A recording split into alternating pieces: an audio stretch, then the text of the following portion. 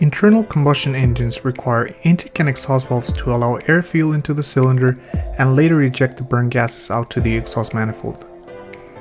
Years ago, the engine valves had a fixed opening timing, depth amount, and duration. The drawback was that not all engine conditions require the same valve settings, so compromises had to be made across all the operating range. Nowadays, with variable valve technology, this limitation has been eliminated, resulting in overall improvement in horsepower, fuel economy, and emissions. As camshafts rotate, they use lobes to push down against valves to open them. Therefore, the lobe shape and position play a crucial role in the engine's characteristics. Variable valve timing, or VVT, enables us to change the valve opening and closing time. There are several methods to achieve it, but the overall idea is to shift the camshaft independently from the crankshaft. A popular method is by means of oil pressure. These VVT mechanisms have several chambers separated in the middle. The ECU can fill or drain either side using an oil control valve to advance or retard valve timing. But why would you want to do this? Let's name a few examples. Closing the intake valve late is a strategy used to regulate the amount of air in the cylinder. As the piston moves up on the compression stroke, some of the fresh mixture gets pushed back into the intake manifold. The result is better fuel economy, cooler combustion, and less NOx emissions. The hotter the gas temperature, the faster the NOx rate formation.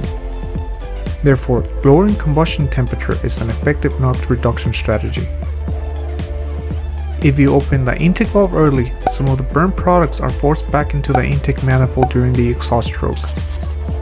Since you dilute the next charge of air with inert gases, it also results in lower combustion temperature and decreased NOx emissions. This technique has the same effect as vehicles equipped with an exhaust gas recirculation system, or EGR, where the burned gases get rerouted from the exhaust system into the intake manifold through a pipe.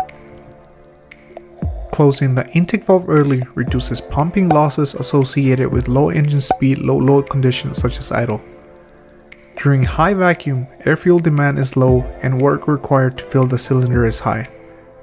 Therefore, when the cylinder has pulled enough air to keep the engine running, the valve can be closed to prevent unnecessary work.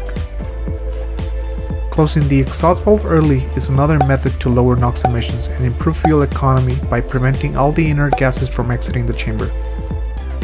This creates a temporary smaller cylinder that consumes less air fuel in the following cycles and produces lower gas temperatures. Finally, closing the exhaust valve late produces the best horsepower by allowing more time for the combustion gases to completely exit the chamber. This sets an empty chamber for the next intake stroke, maximizing the fresh air fuel charge. Moving on, variable valve lift, or VVL, is used to control the valve travel or opening. This is achieved by changing between lobes of different heights and is almost exclusively used for increasing horsepower at high load condition.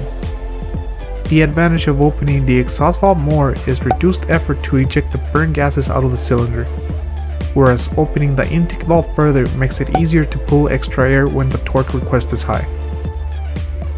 The last type of variable valve technology is designed to adjust opening duration. During heavy pedal application, changing to a wider lobe on the intake camshaft means the valve opens sooner and closes later, translating in more air and more power. This approach, in conjunction with VVL, is commonly used on Honda's VTEC system. And that's it for today. See you guys next time.